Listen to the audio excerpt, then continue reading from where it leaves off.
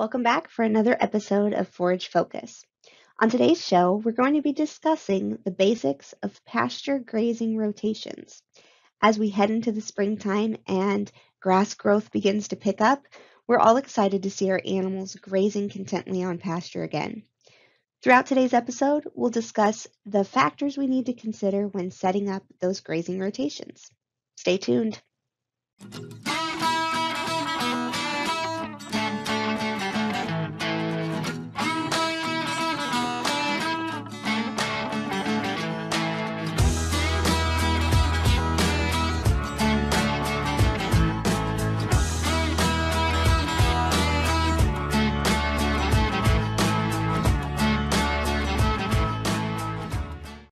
When we glance across the pastures looking green and lush with new growth, it's common for us to look at a pasture and just talk about the grass that's in the pasture.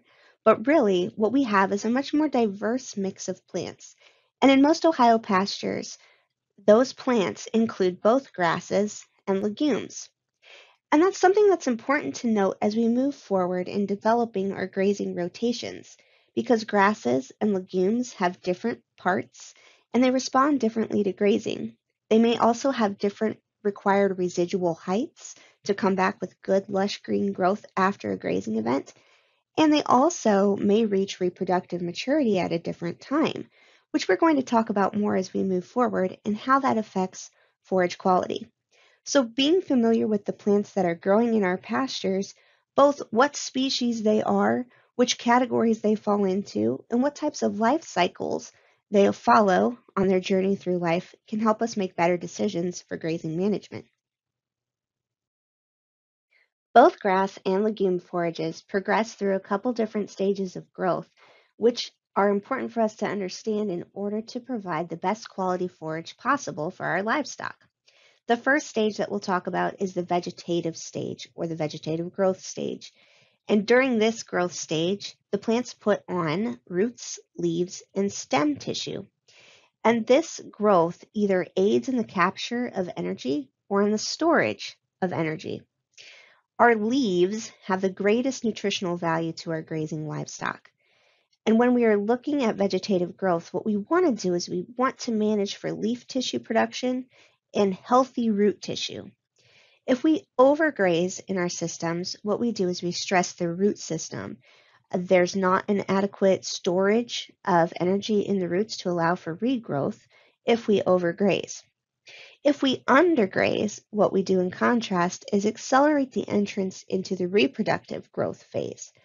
And when the plants enter the reproductive phase of life, forage quality goes down because the energy allocation within the plant shifts from those vegetative structures to the reproductive structures. If we're able to implement a management-intensive grazing plan of some type on our farm, it becomes easier for us to keep plants in the vegetative stage by the way we allow our animals to graze them. Typically, that is accomplished by moving them on a frequent basis, depending on how fast grass is growing and how fast our animals are consuming the grass or the forage, the mixed stand that's prepared for them on pasture. After the vegetative stage comes the reproductive stage of growth. Many forage crops have the ability to reproduce either by vegetative tissue spreading across the ground and or by the development of seed. The maturity rate at which our plants will reach that reproductive phase depends both on the plant type, its life cycle, and the environmental factors surrounding it. We do know that forage quality is best for livestock before plants enter that reproductive phase, while they're in the vegetative stage. And that time at which we shift from vegetative to reproductive can be identified in grasses by the shift to boot stage. So the best time for high quality grass material occurs before the plant enters the boot stage, which is where the seed begins to develop and emerge from the leaf sheath. In legumes, the best time for a forage quality to be at its highest value is in bud to early bloom. Once the reproductive phase is reached and plants are fully allocating energy to reproductive tissues, what we see is a decline in forage quality that has to do both with the accumulation of fiber in the plant and where the energy is located. Instead of being in the leaves and stem tissue, it may now be present in the seed. And when we're grazing animals, it's more difficult to gather that energy from the seed heads than from the leafy tissue of the plant. It's key for the forage manager to try to find balance between yield and forage quality. Maximum quality is not equivalent to maximum yield, and vice versa. When we look at how the nutrients are distributed throughout the plants and the preferences of animals grazing, we'll see that the most nutritious plants are those that are freshly growing. The newest growth on the plant is the most nutrient dense. But if we graze plants when they are too small to sustain the grazing activity, we can damage that root tissue. So what we want to do is shoot for a balance in the forage growth curve where we can have adequate yield to sustain our livestock, but also not breach into that area where forage quality begins to decline because of maturity. And so this depends on the various types of crops that we're growing. It also depends on the time of year, the amount of moisture that's present in the system. And so as we talk about these concepts, everything depends on those nuances of your specific system and are really as much of an art as they are a science when developing your grazing rotations. Now that we have a better understanding of some of the plant science behind how plants grow, let's talk some more about the key aspects of being a good pasture manager, because that involves understanding both the growth of the plants and the growth of our livestock. In order to be good pasture managers, we want to make sure that we are allowing adequate space for our animals to graze, adequate rest for our forages to regrow. We need to make sure that if we're feeding supplemental feed or mineral, that we're doing so in an area that avoids high waste accumulation. There are multiple issues that happen when animals are picking up bits of their own fecal material while they are eating, and we want to avoid those issues. Those can include factors that contribute to illness and also parasites. Another factor that plays into that are grazing forages to the appropriate heights. This again helps avoid the accumulation or the contact of animals with their own feces while they're grazing, and it also enables the most healthy plant regrowth as possible because we're giving the plants a chance to regrow and replenish the energy that they have in their storage structures, typically in the root zone. And then we always want to make sure we're providing access to clean water and free choice mineral that is species specific to the animals in our grazing systems. If we're able to do all of these things in conjunction, we should have happy animals and happy forages too. In order for us to meet the goals that were on the previous checklist, we need to be able to measure how much forage we have available and quantify that to what our animals actually need to consume. And there's many tools available out there to help us make these estimations. Something we'll refer to a lot going forward is our stocking density. And when we talk about stocking density, we're referring to the number of animals per unit of pasture. How can we figure that out? Well, we can figure that out by measuring our forage that's available on a given day, measuring in multiple places to figure out how much forage we have available, and we can take into account how much we expect our animals to eat based on their body weight. If we have both those pieces of information, we have the beginning pieces of our equation to determine how many animals can be housed on a specific unit of space and for how long. Some of the tools we have available to help us with this are forage guides, which are available through OSU Extension, available online to help us learn more about the forages in our systems, how fast they grow, nutrient requirements. And then also we have tools like a grazing stick, a pasture stick, which we can very practically take out into the field with us and get an estimation of dry matter. If you're not familiar with how to use a grazing stick, The QR code that's displayed on this slide will take you to a video that explains how to use a grazing stick. I encourage you to watch that so you can learn more. Some other tools we have are movable fence, which can give us additional flexibility on sizing pastures. And we also have ourselves a pair of clippers and a uniform sized square or circle that we could use to actually clip and weigh forage. And that could help us come up with an estimation of how much food is available for our animals to eat. As I mentioned, much of grazing rotations is an art and much of it is a science. So it's a combination of understanding how growth is playing together both in our livestock and our plants, and how to make adjustments as time goes on. There are many options for how to set up grazing rotations depending on the resources available on your farm. Some of my colleagues within the College of Food, Ag, and Environmental Sciences put together the poster that you're seeing a picture of right now to display at Farm Science Review when we talk about grazing. And you can see on this poster 6 different examples of grazing layouts that allow for rotation on a frequent basis. The rotation that's going to work best for you depends on your situation, but we're going to walk through each of these examples and talk about some of the advantages and disadvantages of each one. Some of the concerns to mark down or make note of when you're developing rotations on your own farm include how much fence you have available, what's feasible to be installed, permanent, movable, etc. We also need to think about how much water is available and where, because as I mentioned previously, our animals need access to clean, fresh water all the time. How are we going to provide that if we're breaking up our pastures into smaller units? That's a piece of the puzzle as well. We need to make sure we have the ability to offer that free choice mineral I mentioned earlier, and as well as the opportunity to offer supplemental feed to the animals in our pastures if need be.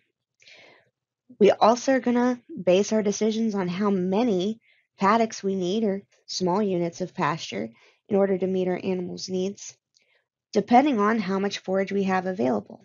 In our rest time, for those forages to grow back, the speed at which we move through the rotations also needs to be considered.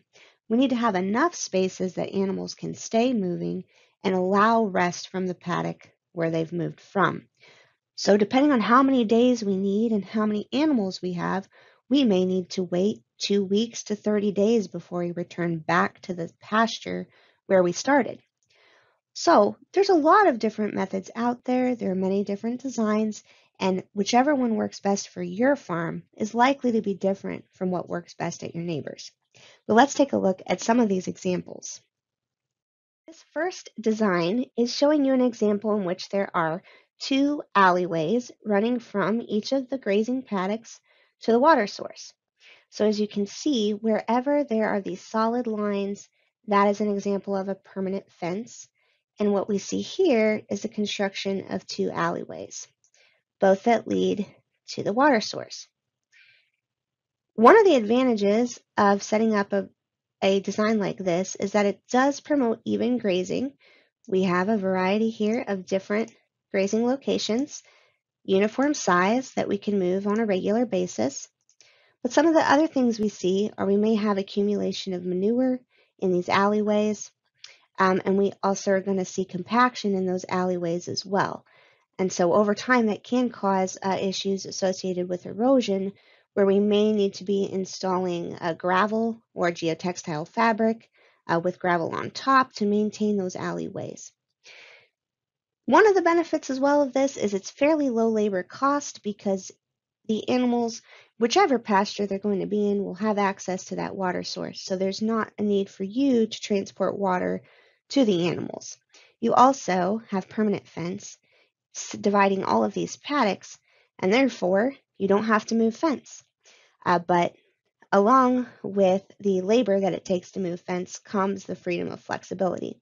And we're going to look more at that in some additional examples. This next example is showing one alleyway in a system. So in this case, we have more paddocks than we started with, more small grazing units than in the previous example, and thus we're installing more fence. We do have some uneven grazing in this situation because there is only one access point, and thus animals will likely hang around the closest way to access the alley and get to their water source. This again contributes to manure accumulation in the alley, but low labor costs. This is a good example for if you are bale grazing during the wintertime, because you could set a bale in each one of these paddocks, and that would help the animals spend time in those paddocks and reduce the time that they're spending traveling to the water source and hanging around the entrance of the alleyway. But this could work if you, again, only have one water source available. Our next example is the water truck method. And in this example, what we have are even paddocks of the same size divided by permanent fence. We actually have less fencing in this system than in the two prior. We have even distribution of grazing, even distribution of manure, but we do have some increased capital in the uh, acquisition of water that can be moved and the time it takes to move water. Because as you can see, there is no permanent water in any of these paddocks, and thus we will have to move it and make it available to the animal. So there's a lot of benefits to this type of system, but the disadvantage is the increased labor and thus increased capital investment to make it work. The next example that we'll look at is the pipeline method. And what we see in this example is 4 different water sources. And each of these water sources can be accessed from 4 different paddocks. So here we have 16 divisions with 4 water sources. This has many of the advantages of the previous example with not very much fence, with even fencing, good manure distribution, but this has again additional increased cost because we have the cost of installing 4 water tanks to supply these paddocks. But that could be worth the investment over time, and there's also funding opportunities for many of these types of improvements that could be applied for through NRCS, through your local soil and water conservation district, to gradually improve systems over time. So it's not out of the question to have a design like this implemented on your farm. Another example that we have is this one that's being called the cell center. Often this is called the pinwheel design. And what we see in this example is a one water source in the center of all of the paddocks, and each one branches out from that one water source. So in a way, it's kind of similar to our alleyways, but instead of one designated access point, there's an access point from each paddock. This system has more miles of fencing incorporated than the others that we saw.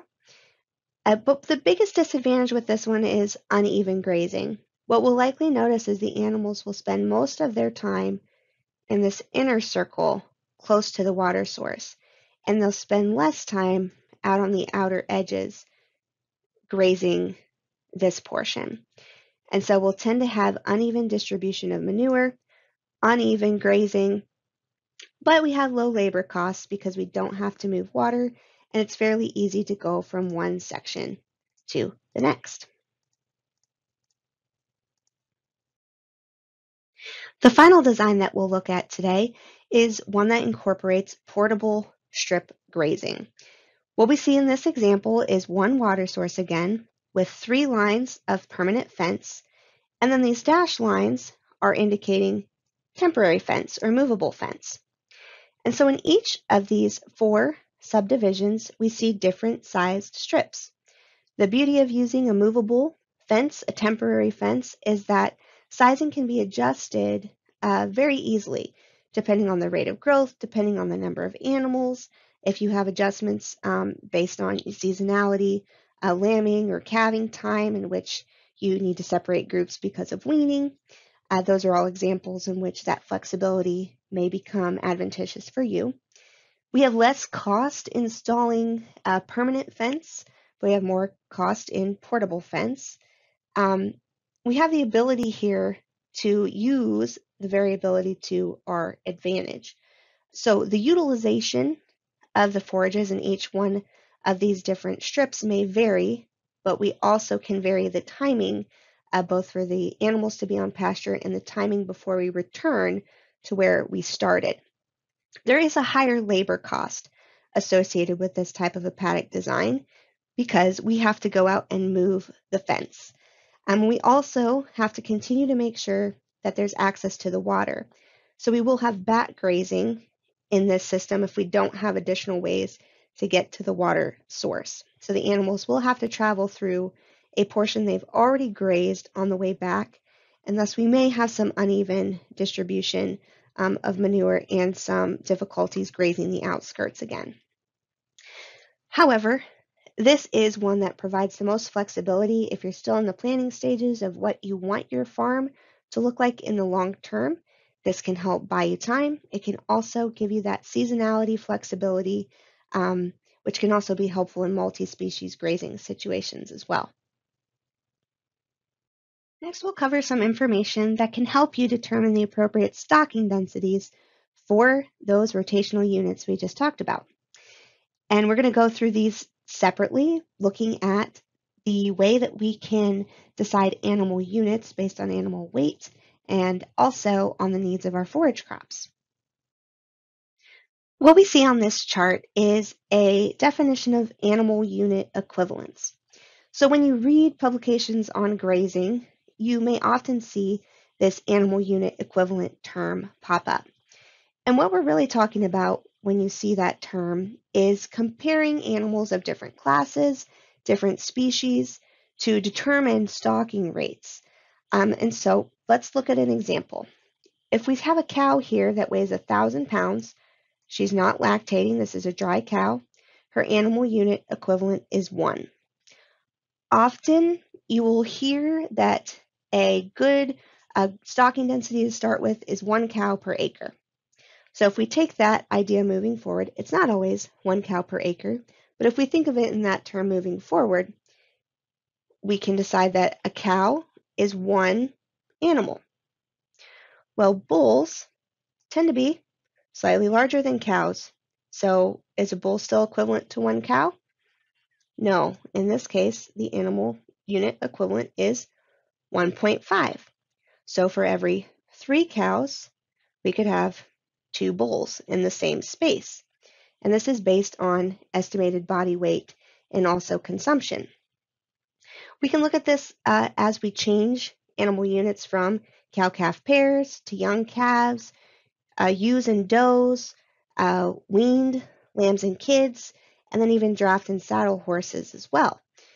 So another example here, if we look at the needs of a draft horse, often our draft horses may be similar in body weight to a mature cow.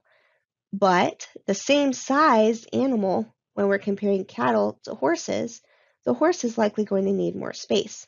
So as you can see, the draft horse animal unit equivalent here is 1.5, whereas a cow is 1.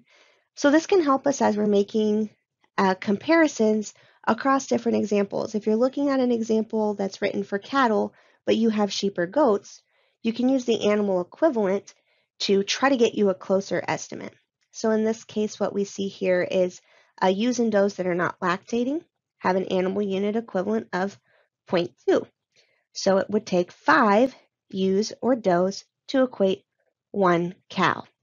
Now that's not the case in real life. If we know the actual body weight of our animals, we wouldn't need to use animal unit equivalents. We can just plug in the body weight and decide what our stocking density would be. But as we're planning things arbitrarily, animal units can be helpful for determining our stocking densities.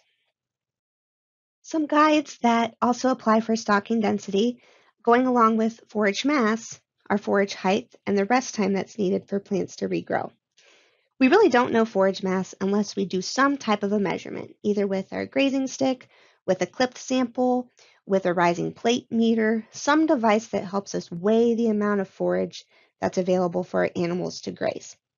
But if you're not able to weigh the forage, you don't have a grazing stick, you don't have the ability to clip a sample, you can make decisions based on the height of the forage. And while that may not tell us how much mass is there, It can help us with a determination on when to move animals either in or out of a grazing situation. What you'll see in this chart are some common beginning grazing and ending grazing heights for forages that we see a lot in the state of Ohio. And so that beginning grazing height, you could take that with a yardstick and decide, now that my orchard grass pasture has reached a foot in growth, I'm going to turn my animals in. But once they graze that down to 4 to 8 inches, I'm going to remove them and allow the stand to rest for 15 to 30 days. This is an estimate. Again, it depends on seasonality, depends on moisture, on how long it will take the plants to regrow, again, to that 8 to 12 inch range. And so these are some additional guides for when you're gauging when to rotate animals. It can also help you with your stocking density as well. To revisit some of the things we want to do to make sure we're being a good pasture manager include that we want to avoid overgrazing. We want to also prevent backgrazing if possible, because animals will return to a tasty forage they found previously and eat it down to the ground, and that doesn't give it its best chance for survival. So if we can avoid backgrazing and keep our animals moving forward, that's more beneficial for our system. It's also best practice to allow our most sensitive animals to graze first, either the very young or the very old, or if we have animals that are more susceptible to parasites than others on our farm, if we allow them first access to the pasture, we'll likely have better results and overall better health. We may want to consider multi-species grazing because different animals have different grazing patterns, and when we combine them together for our advantage, we may be able to better utilize the forage that we have growing, and we may be able to hit additional markets as well when we go to sell our animals in the future. It's important to consider that alternative forages may have a place in our systems. We often will have forage gaps due to seasonality, but that doesn't mean there aren't options to help fill those gaps. So I encourage you to inquire about which alternative forages may work on your farm, and we'll share additional information about how to find that at the end of this presentation. It's also important to provide supplemental feed when necessary. We may have a goal of keeping our animals on pasture 100% of the time, eating the forage that's growing out there, but occasionally the weather may have a different opinion than we do and prohibit that ability. But being prepared and having the ability to provide supplemental feed for the health of our animals is something we should consider and be prepared for as well. We want to make sure we're monitoring animal and plant success throughout the entire growing season and making adjustments as needed. And then finally, if we find that we have animals or forages that simply don't fit our management style, we may want to cull those out of our system. Don't keep animals that don't fit your management style. And the same goes for forages as well. You'll want to choose forages that fit the way you manage, and you'll want to choose animals that fit your management style as well. If this is your first season becoming a grazing manager, you may be asking yourself this question. I'm starting from scratch. What forages do I choose? And how do I plant them? Well, I'm happy to tell you that we have some additional episodes of Forage Focus that address those questions. And if you'd like to scan the QR code or browse through our other Forage Focus videos available through our OSU Extension YouTube pages, you're welcome to do that or contact your local extension professional for one-on-one assistance. Because as I mentioned previously, what works best for your neighbor may not work best for you. And the best place to start if you're starting from scratch is with a soil test. Soil testing should always be your first step before planting a new crop. If you have additional questions after watching this episode of Forage Focus, feel free to reach out to me, Christine Gelley, at the Noble County OSU Extension Office. You can reach me by phone or by email. I'd be happy to talk more with you about these concepts or direct you to the professional that's closest to your location. There's also a wide variety of information available on our other extension websites, which include our forages, our beef, and our sheep teams. You can access those web pages at the links that are shown on the screen. to find additional articles of interest that pertains to the interest you have on your farm. You can also connect with other professionals in the OSU Extension Network by exploring those pages. If you're eager to learn more about how your pastures can be profitable for you on farm, we encourage you to attend our Pastures for Profit course this spring. We are offering it completely online. You are welcome to enroll and participate from your home. And the registration information is located here on the screen. If you're watching this episode at a later date, please reach out to us on the Forages team to inquire about the next course offering.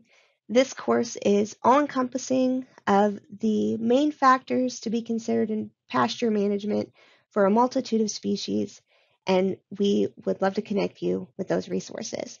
So if you're interested in Pastures for Profit, be sure to scan the QR code here to find out more about registration.